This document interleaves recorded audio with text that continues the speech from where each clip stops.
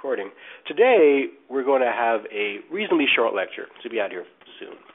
But the topic can be confusing, so I'll try to go as slowly as I can. It's one single thing, screening tests. And probably it's one of those things that's at the heart of a lot of public health epidemiology and somewhat relevant to your lives in general if you choose not to pursue health sciences as a career. Some of this stuff will be useful to you when reading the back of a pregnancy test, as I'm sure some of you have in the past. And if you haven't, maybe you will in the future. I've read many pregnancy tests, my friends. It can be a daunting process. So a pregnancy test is a screening test. A screening test is a test that we do that sets up another test. That's a really important point that a lot of students miss every year. They miss the point that all the math I'm going to present only has relevance if there's a second test to confirm the results of the screening test. So keep that in the back of your minds. We won't be tackling policy around screening tests, but it's something that will come up in discussion, I hope. With screening tests, there's a lot of money that goes into them. A screening test could be something as simple as going to the mall and taking random blood pressure measurements from passersby. It can be you at home or your parents doing their sugar testing to find out if they're diabetic or something. And that usually requires a follow-up later on. Or it could be a digital rectal examination for which you test later on for the biopsy to see if there actually is prostate cancer. And very often, we in public health have to ask ourselves, what is the benefit, the measurable benefit of these tests, such that it's worth spending money on them? So we have to have measurements, quantifiable indicators, weights that we can apply to say this test is better than that test. This test has clinical value, that test has policy value, and so forth. Right? So it's possible for us to develop a screening test, for example, for mad cow disease. I can test all of you maybe with this magical finger test for mad cow disease, but it's very expensive for me to apply it to everybody in the population. And maybe mad cow disease being so rare, it's not worthwhile. So a great test might not be worthwhile if the population affected is quite small. Or, what if I can test for something, but I can't treat it? Is it worthwhile then? Okay, so lots of diseases we have no treatment for. Is it worthwhile you finding out you have this thing? Maybe if it's infectious. Maybe if it's going to affect society as a whole. But in general, we decide in public health we're only going to test for something if there's something we can do about it. Okay, I'm getting off on tangents. So let's begin. Anyone know what this is? I've shown this before in other classes. You recognize that reaction? This is actually a photograph of the arm of a friend of mine who is now quite famous. She is head of cancer for WHO. When this was done, she was not.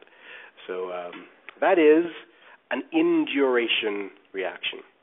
So an induration is the raising of the skin as a result of being exposed to something. In this case, it's exposure to the tuberculin bacteria.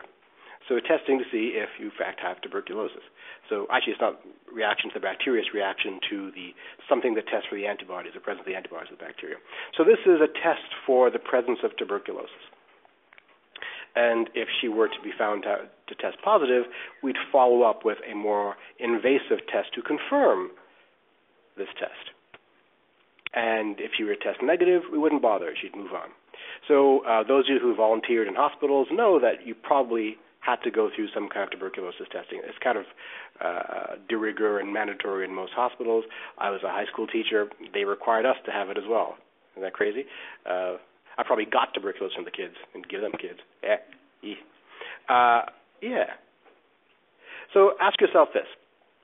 Is it more important to make sure your positive test is good, or is it more important to make sure the negative test is good? By which I mean, what will you be more upset by? If you tested negative and it turned out you're actually positive, or if you tested positive and it turned out you're actually negative? Any thoughts on that? Yeah? Yeah, so you're more upset by that, right? So it's okay then if our failure rate for the positive test is kind of high. But it's not okay if the failure rate for the negative test is kind of high. To explain this better, consider a pregnancy test.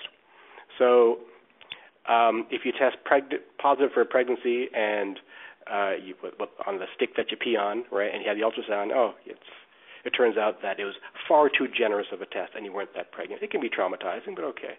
If it's a negative test, actually pregnancy is not a good example. Something fatal. Pregnancy is not fatal. It can be a positive thing.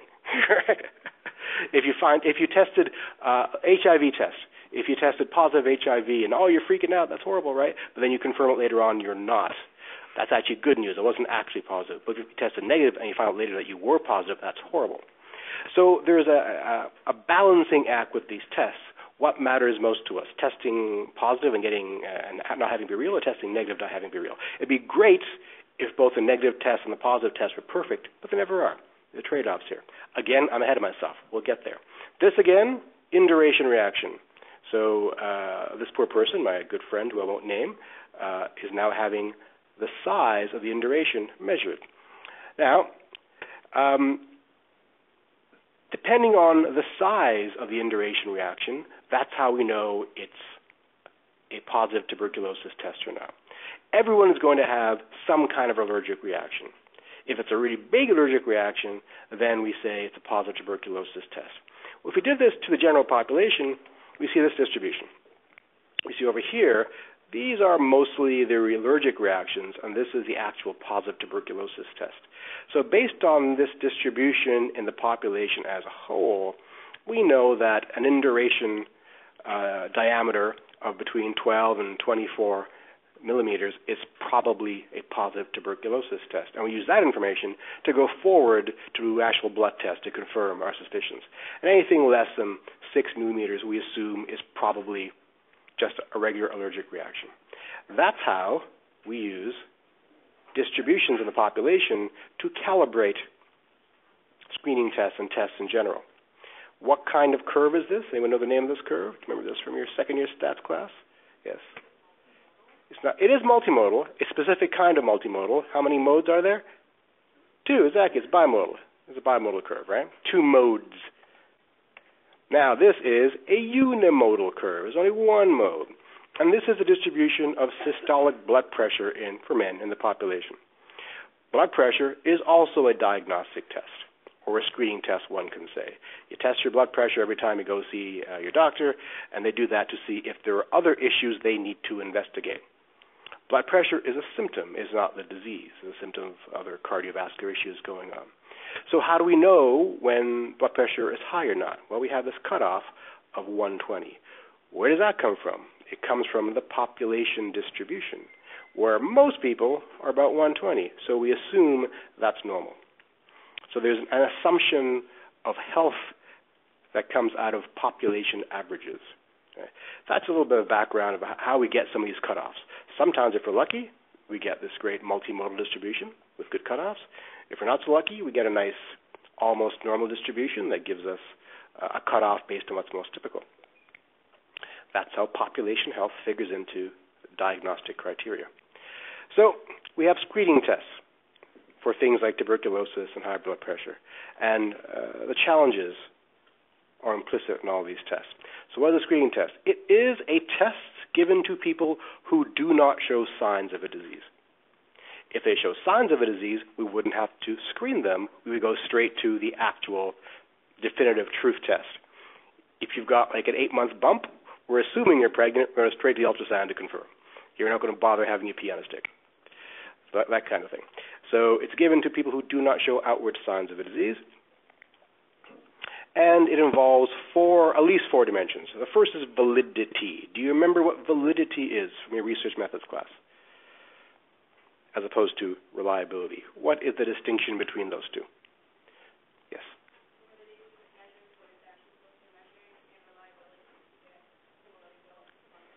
Exactly right. That is exactly right. There are a host of types of validity. I don't remember if I go into that in this course or not. I got to look at my notes to see if I'm going to talk about that. They're like a whole series of subtypes of validity, and they're not that interesting, but I may talk about them in the future. But essentially, validity is, are you measuring what you say you're measuring? I can say, for example, that I'm measuring your intelligence based on nose length. Okay, and I'm going to measure all your nose length. And the bigger the nose, the smarter you are. I can measure that quite easily. It's a very feasible test to apply. If I measure your nose length several times, it's reliable. I get the same measurement every time. But it's not valid because there is no association between nose length and intelligence, as far as we know. Okay? So the two are not obviously related. Validity is it measuring what we say it's measuring, and reliability is, do we get the same result all the time? The next two measurements are sensitivity and specificity, and we're going to spend some time talking about those concepts right now. And they're pretty easy. Like with everything else in epidemiology at this level, it comes down to dividing two numbers. And like with everything else, that comes down to deciding on which two numbers to divide. So we're going to draw some tables, we're going to figure out some numbers, and we're going to divide them. And I need you to keep these straight in your mind. Back when I didn't allow cheat sheets on exams, this was a stressful activity. But now you know you can bring things into the exam. So don't worry about memorizing, worry about learning. Yes, on your final exam you'll have a cheat sheet again. Okay, so you can write some shit down, worry about that. So we're going to talk about sensitivity and specificity, something called positive predictive value, and something called likelihood ratio, and how to use those to compute the odds and probability of having a disease before you do a test, and the odds and probability of having a disease after you do the test. Now, I'll prepare you for that right now by saying, a lot of people find that confusing. How does this probability change depending upon if I got the disease or I don't? We're talking about here at a population level, from the perspective of people making policy, how much additional information does a screening test give us that we didn't have before, that allows us to have a better estimate of the likelihood of people having this disease or not. Hopefully this become more clear as we move forward. Okay, so like I said, we're looking at sensitivity and specificity. Keep these clear. Maybe you've covered this before in other courses. I'm not sure. If not, we're going to go over this in exquisite, painstaking detail, and positive and negative predictive value, likelihood ratio, and these pre- and post-test conditions. People get these two confused. Don't. They're pretty distinct. Okay, examples of screening tests. We have the PSA. PSA is the prostate serum antigen. That's a blood test that middle-aged men, like myself, used to get to see if you've got the markers for cancer, and if you do, then there's more invasive tests that happen afterwards. We have CT scans, right? CT scans show us the strong likelihood of damage, often to the head and neck area, and then if damage is shown, there are more invasive tests that confirm if what we see is accurate. Pregnancy test is the classic example. I'll be relying upon this increasingly. So pregnancy test, as you probably know, is involving a woman, not a man, I'm sorry, peeing on a stick and seeing if it shows us the likelihood of pregnancy based upon the paper's reaction to the hormones in the urine. And then we confirm that with an ultrasound or other kinds of blood tests. DRE is the digital rectal examination. There you go, right? And we confirm that later on with other biopsies, etc. I don't need you to know the biology or the physiology. I just bring this up so you understand that there are a host of different kinds of screening tests in society. You've already encountered many of them in your life, and you will encounter many more going forward in your life and in your careers as health scientists. So they're meant to identify disease in a population early on. Why early on? Because that gives us time to intervene. So what is the point of knowing early if you've got a disease if we can't do anything about it? So does advanced knowledge give us a treatment advantage? If so, then a screening test makes sense. If it doesn't, it does not make policy sense. What makes sense? Well, we want to reduce mortality and suffering. So if we know things early on, then we can do so. So oftentimes, tests overdiagnose things. This is very, very common. And as we discussed already, overdiagnosis is generally okay, especially since it leads to a confirmation test later on. So yes, there is some stress that it causes. Oh my God, I think I got the disease, right? And you find out a week later you don't really. Someone I know quite well who was screened positively for pancreatic cancer, which is terminal, and he was freaking out. He thought he was going to die in 6 months. And then it turned out, after it was confirmed, no, the test was just overly generous, and he was not going to die in 6 months. Now, that's a stressful few months waiting for the confirmation to take place, but on the other hand, if the test underdiagnosed, then we'd have a bunch of people who are going to die of pancreatic cancer who don't know about it. Right? So that's the trade-off again. We have misdiagnosis issues sometimes, and sometimes there are adverse effects of the test. For example, a coronary catheterization angiogram. Involves sticking a tube through your veins and getting into the coronary arteries of your heart to look for potential blockages. But the act of sticking a tube into your coronary arteries may actually dislodge some plaque and cause a heart attack or a stroke. So on the one hand, you're trying to diagnose something. On the other hand, the diagnosis in and of itself has some risk associated with it. In fact, a lot, I would say probably most screening tests involve some degree of risk. But some don't. Peeing on a stick has no risk. Right? Getting your blood pressure taken has no risk. But some do. So, and lastly, of course, it's not wise from a policy perspective to screen for a test for which early intervention has no benefit. Why do I want to spend time and money testing you for a thing when I can't do anything about it? May as well wait till it has some true manifestation, then you go to your doctor, get the real test, and then we'll deal with it. Okay, as I'm going to say this again, because some people get confused by this as the math unfolds. Screening tests are not diagnostic tests, even though I've used that term a little bit here. They are meant to identify individuals who are good candidates for diagnostic tests. They're the first step in diagnosis. And as we'll see, they're followed up with actual diagnostic tests. So, we need to have a measurement of truth when we're doing a screening test. And that's for the purposes of assessing the quality of that test. If there is no assessment of truth, then it's not a screening test. It is the test. It is the diagnostic test. A screening test allows us to do a thing that gets us to measure truth. So, pap smear is a test that leads to biopsy, right? So there are elements of cancer here. We biopsy the tissue to confirm. So truth is in the biopsy. Home pregnancy test. That's the screening test. The truth is in the ultrasound. DRE, proper DRE, also leads to biopsy. DREZ, digital rectal exam. I love doing that. Many years ago in the epi class, for some reason, a bunch of students chose prostate exams as their topic for the poster presentation. And one team showed up with plastic guards over their fingers. That was their presentation. They give the entire talk with their fingers out like this. It was quite intimidating. Okay. So let's talk about sensitivity and specificity, our first measurements that we're going to explore in depth. Was that disturbing? Good. Keeps you awake. Okay. Sensitivity is the probability of correctly diagnosing the disease. I'm using the word diagnosis, even though I said these are not diagnostic tests, they are detection tests, but from now on I'll use the term diagnosing. Okay? So probability of correctly diagnosing the disease. The word case here means someone with the disease, who actually has the disease. In other words, it's the proportion of people who truly are diseased, the proportion of truly pregnant women who the pregnancy test detects. We also call this the true positive fraction. The specificity is the converse. It's the probability of correctly rejecting a case, of correctly saying, amongst the people who don't have the disease, what proportion does the test accurately say do not have the disease? This is the true negative fraction. Cool. And these are measurements of validity. Another way of thinking about this, sensitivity says if the patient really has the disease, then this is the chances of the test picking up the fact they really have the disease. And specificity is if the patient really is disease-free, these are the chances of the test actually saying truthfully you are disease-free. All right.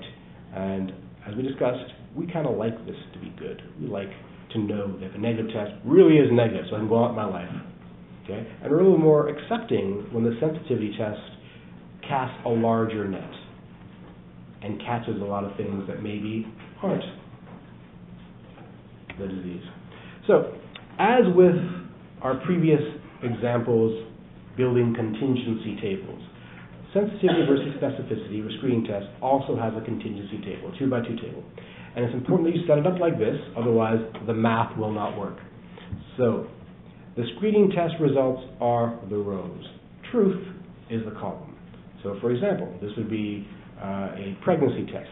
These are people who tested positive on the pregnancy test. These are people who tested negative on the pregnancy test. These are people who are actually pregnant, and these are people who are actually not pregnant. Okay?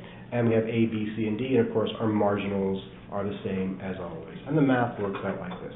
The sensitivity is amongst people who actually have the disease, what proportion are tested positive by the test.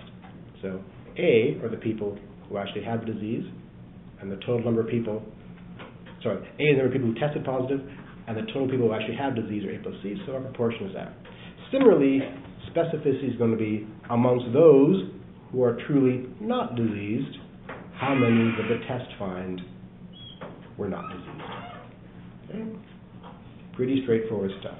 Good times. How do you compute prevalence from these data? There's a sample. We have a sample of people. So let me back up a second. Sometimes people ask me, where do these data come from? Well, imagine that you are the company that's making this test. And you're going to have to put on the label, these are the descriptors, the indicators, the qualities of this test, the sensitivity, specificity, etc. You're going to have to do some research. So you get some people, you get some women, and you have them pee on the stick, and then you make sure you take the ultrasound. So that's our sample here.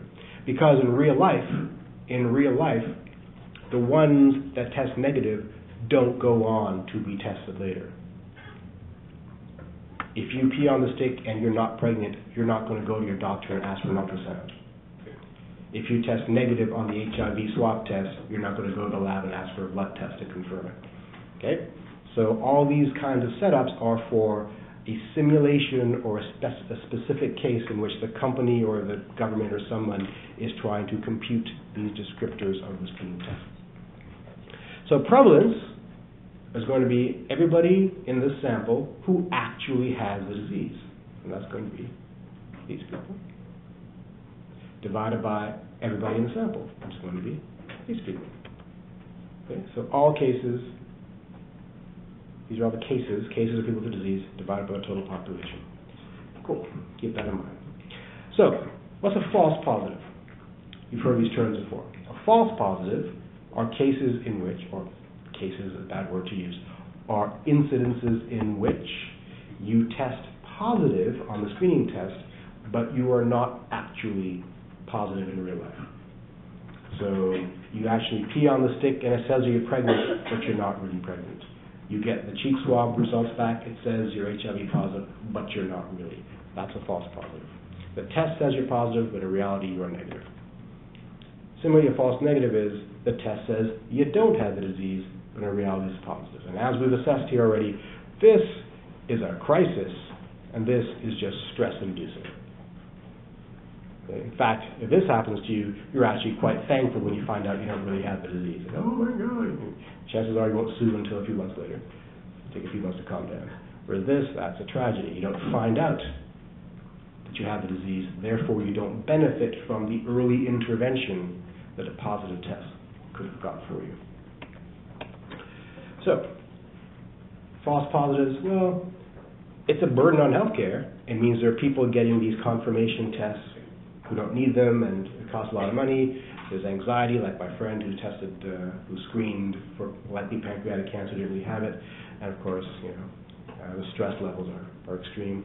False negatives, on the other hand, in my opinion, and I believe in most of your opinion and the opinion of public health people, that it is a tragedy because we have compromised prognosis, which prevents us from having timely treatment.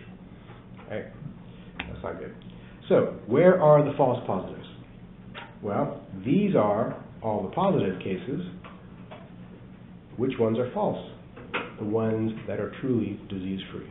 That's what it would be. Which ones are the false negatives? These are the ones that test negative. Which ones aren't truly negative? Well, these ones are actually positive, but they tested negative. That's a false negative. So learn how to read the table to get that information. Take some time to think about it, because it's mathematically straightforward. It might be conceptually confusing unless you take a moment to think it through. So now we're going to talk about two other measurements that confuse professionals. They confuse clinicians a lot. They don't really understand them. These are the PPV, or the positive predictive value, and the LR, or the likelihood ratio. These are similar constructs. They're mathematically distinct, and they're used in distinctly different ways professionally. So, in general, what we are trying to do when we measure these things is you have your doctor discussing the results of a screening test.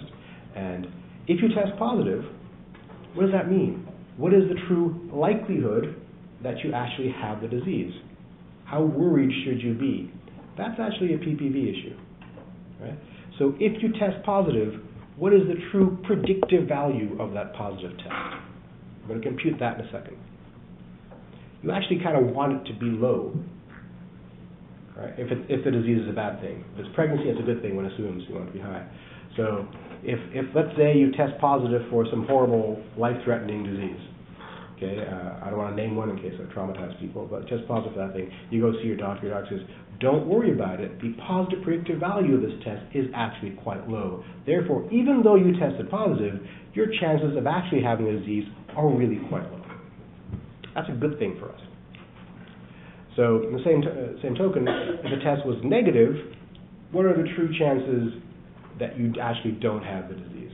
That's the negative predictive value. So there's two of these. There's a positive predictive value and a negative predictive value. On the other hand, we have this thing called likelihood ratio. And this is used mostly by policymakers, by people trying to assess the usefulness of the test, whether or not we're going to fund the test, how much information the test gives to us as decision makers in the world. If you read about this stuff in literature, they will use both of these relatively interchangeably, and it's easy to get lost unless you've got this distinct in your minds. Keep in mind that's also a ratio. We'll see why that is in a second, because we're dividing one thing by another and giving us a pure number, whereas this is going to be a percentage. So, the positive predictive value. You also write it this way, the PV positive, the PPV, pay-per-view, they're also called the precision rate.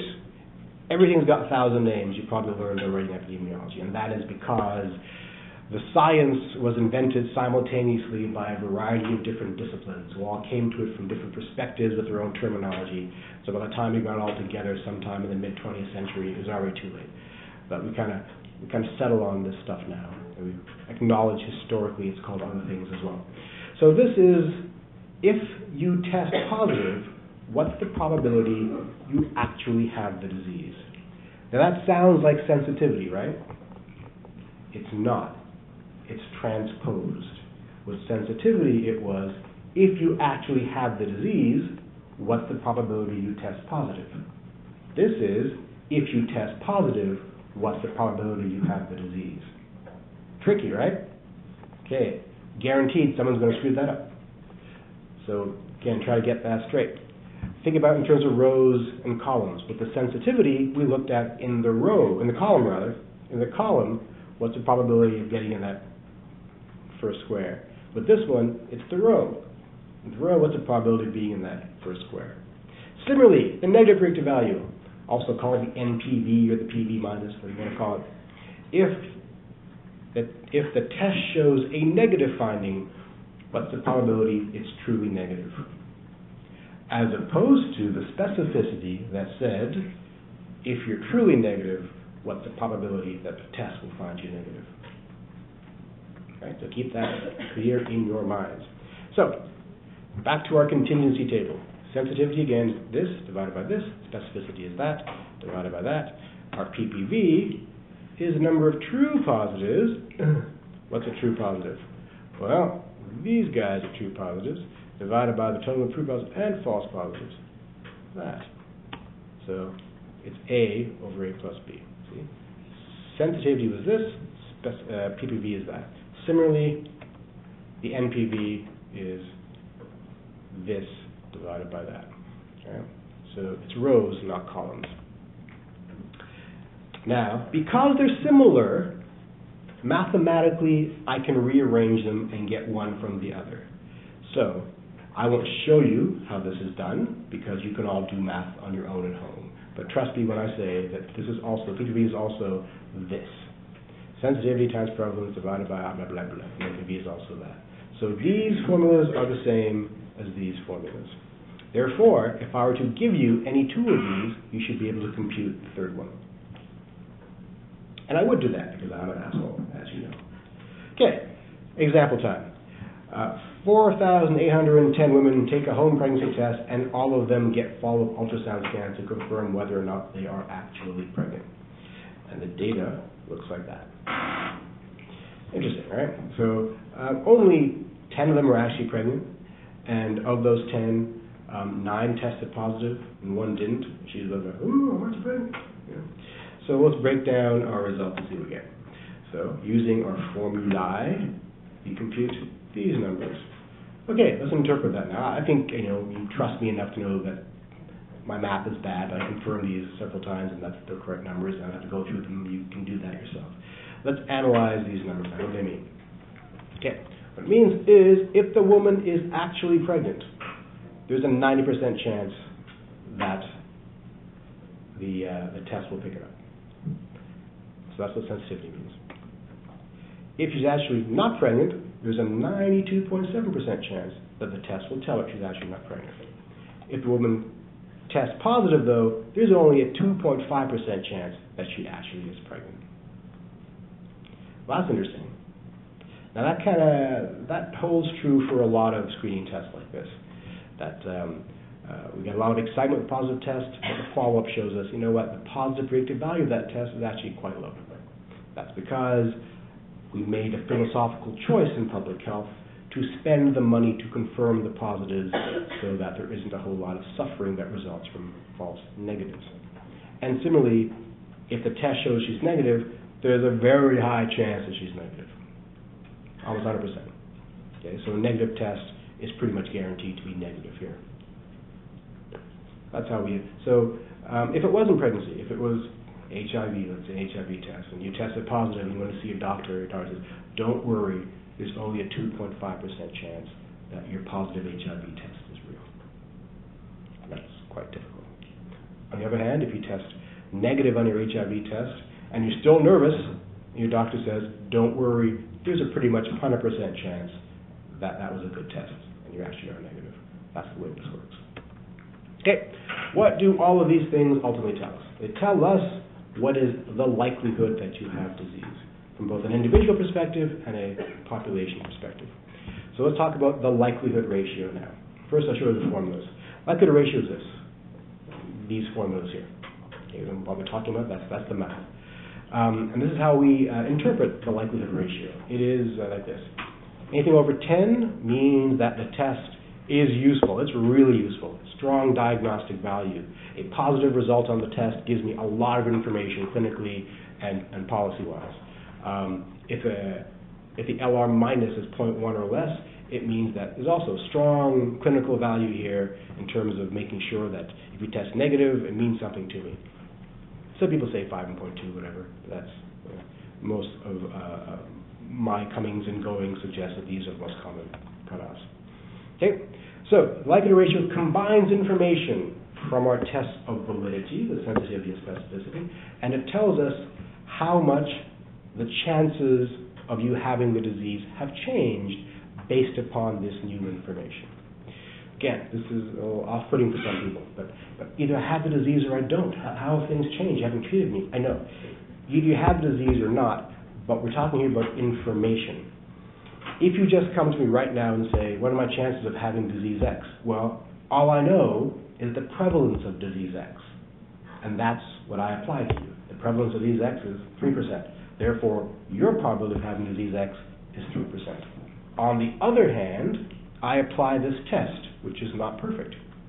And based upon the characteristics of this test, the characteristics meaning specificity, sensitivity, likelihood ratio, etc., I know now that because you tested positive, your likelihood of having this disease has increased from 3% to whatever number it might be. So this is all about information and how much additional information the test has given.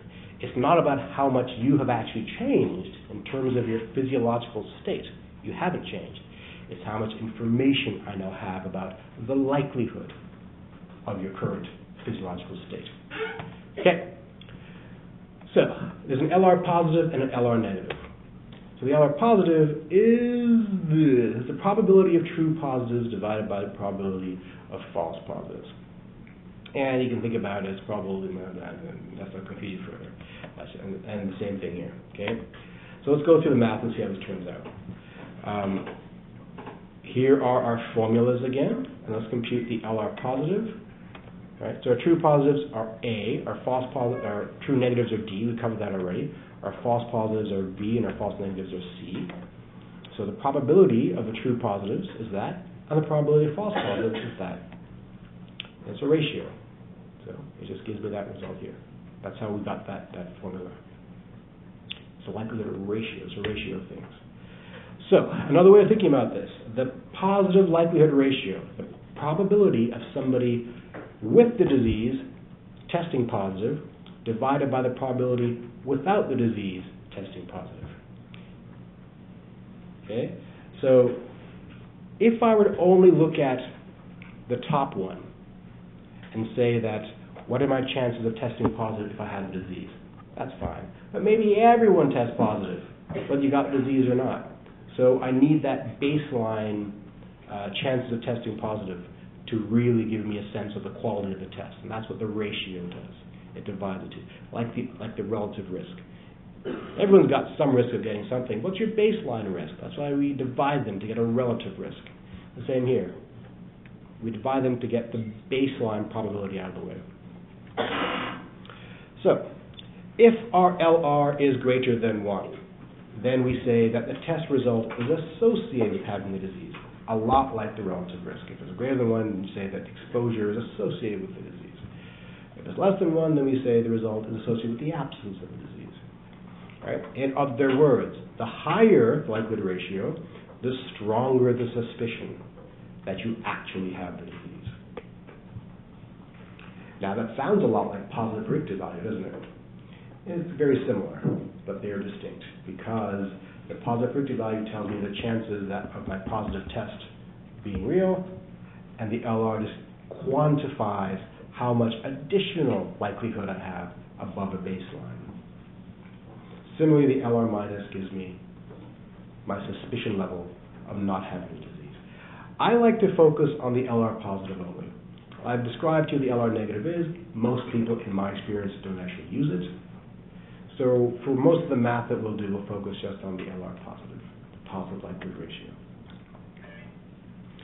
Another way of thinking about this is the likelihood ratio tells us how much to shift our suspicion.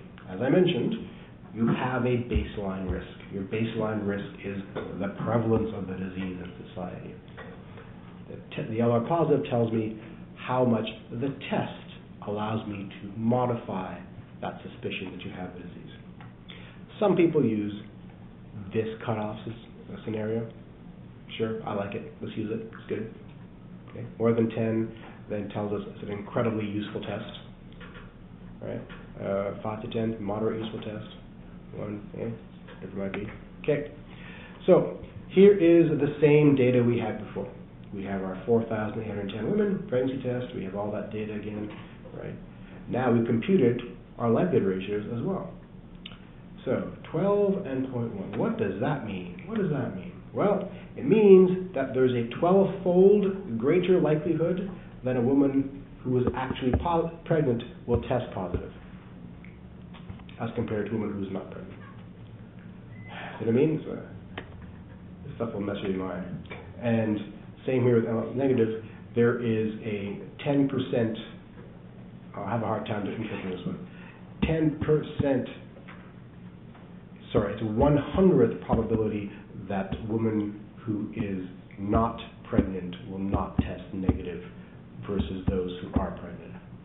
I will never ask you to interpret that. It gives me a migraine. Don't worry about that. Don't even think about that. Just focus on these guys. Okay.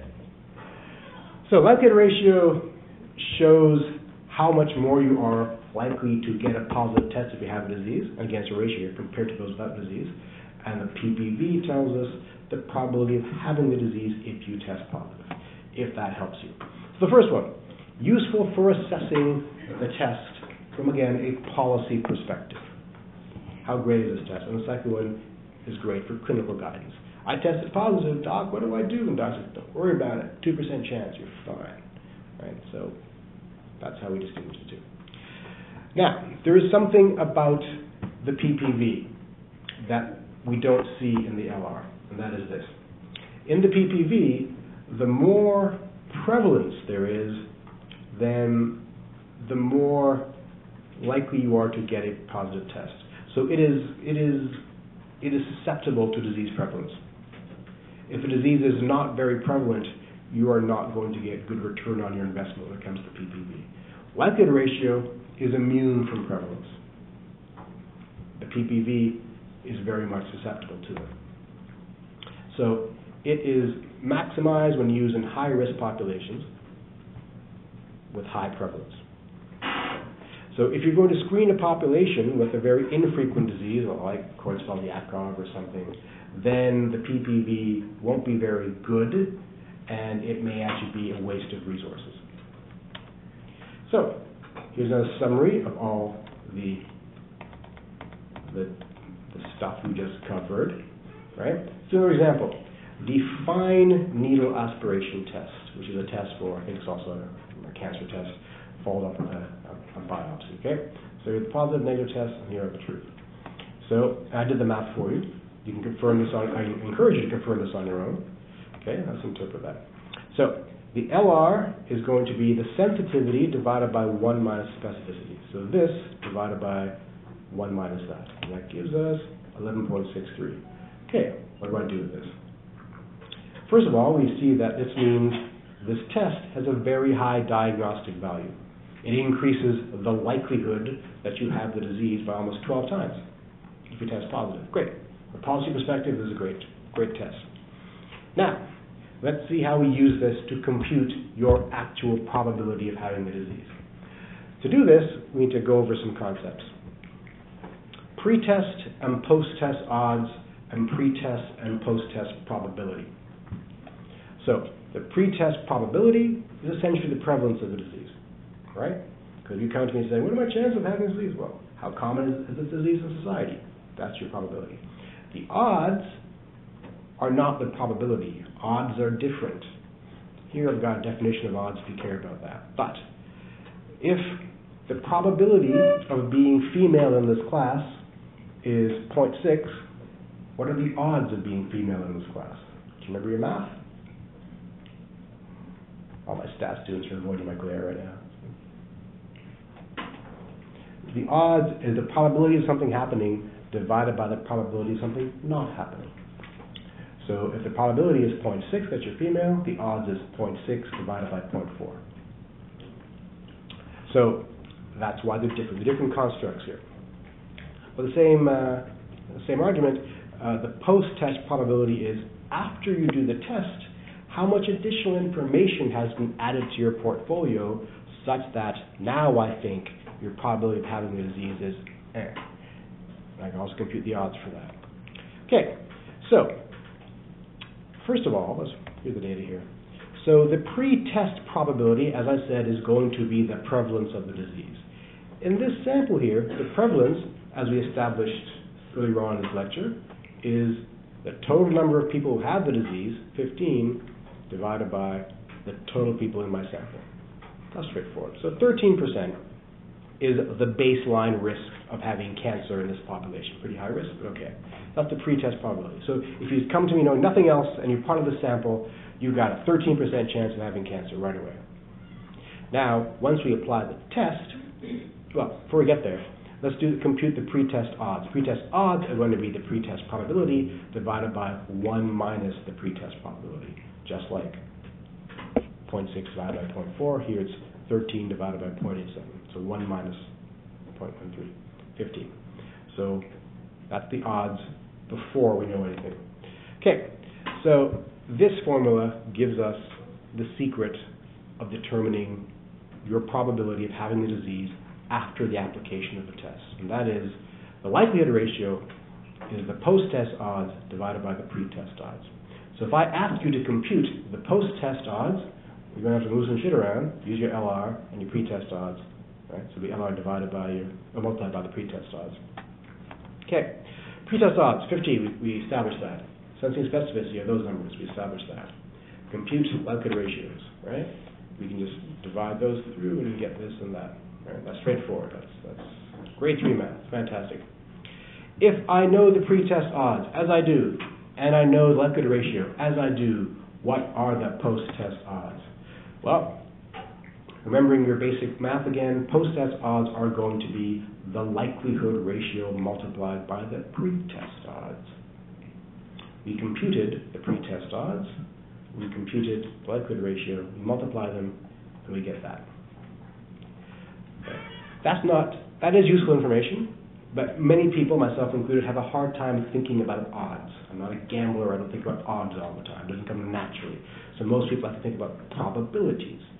So we are now going to convert that to a probability there, because the odds have now increased dramatically. Before we did the test, it was 0.15, now it's 1.74. What does that mean in terms of probability? By the way, this example came from the textbook, and the textbook did it wrong. So they multiplied these numbers and got 1.76. Right?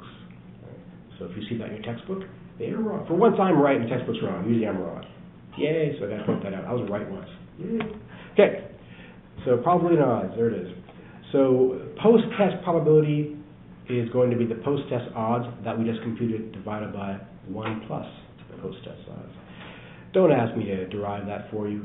It's messy. You can do it yourself if you don't believe me. Okay, so multiply it through and you get this. Right, what does that mean? Before we started all this, we said your baseline risk in this group was 15%. Is that right? 15 or 13? 13%. Sorry. 13%. Which means that if you had done any tests, if you're part of the sample, you probably have a risk of 13, that you have a 13% probability of having the disease, in this case cancer. If you take the test and you test positive for it, this test being what it is, having the characteristics that it does, having the sensitivity and specificity that it does, allows me now to say that your probability of having the disease is now 64%. That's how much added information has been given by a positive test. A lot of work to get that. That's what it does. Right? It doesn't mean you automatically have the disease. It just means that your probability of having the disease is now 64%. Yes? Did that make on top of the baseline? No. Or it's with? It's with. Yeah. Yes? That you're looking at this as a population level. Yeah. So, so is it that the test gets the results from these individuals, puts it all together, and then you're able to get this probability?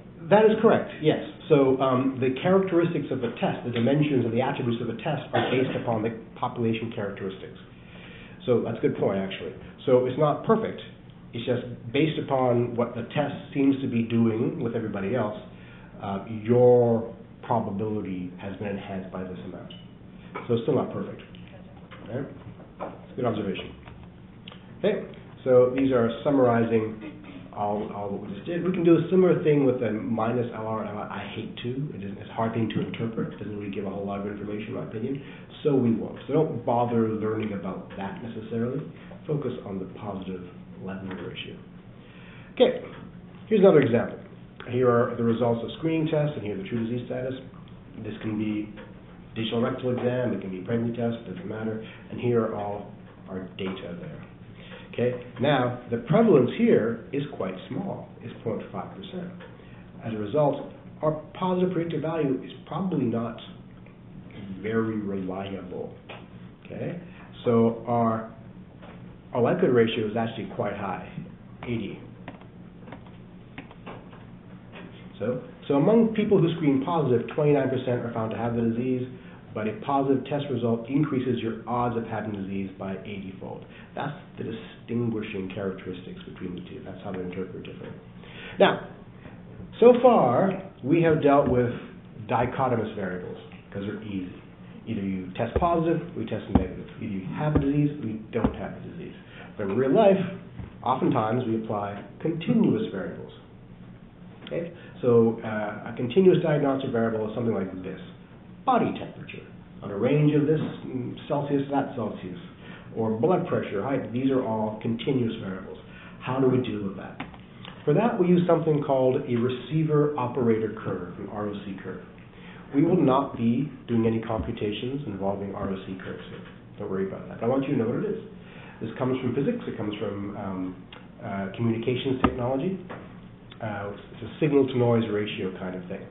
So the The sensitivity rate is the signal rate. The false positive rate, or 1 minus specificity, is the noise rate. In general, the closer this curve hugs the y-axis, the better the test. Because if suddenly the more noise I get, the less signal I get, it's not very good. The less sensitivity I get with more false positivity, that's not good either. So we like to have that kind of shape of a curve. How does that work?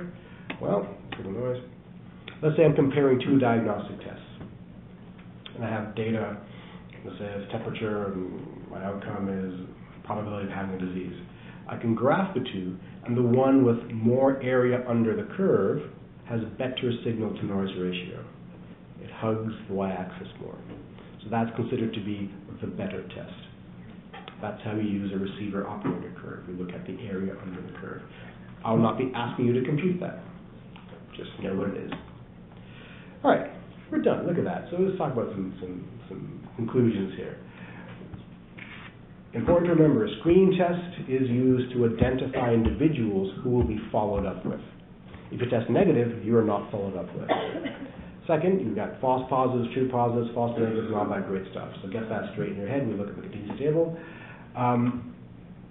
Distinguish between the sensitivity and specificity and the positive and negative PPV.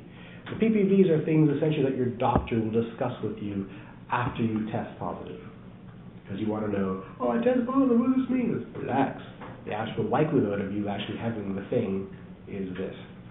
And the likelihood ratio is additional information that tells us proportionally how much more or less likely it is that you have the disease based upon positive tests.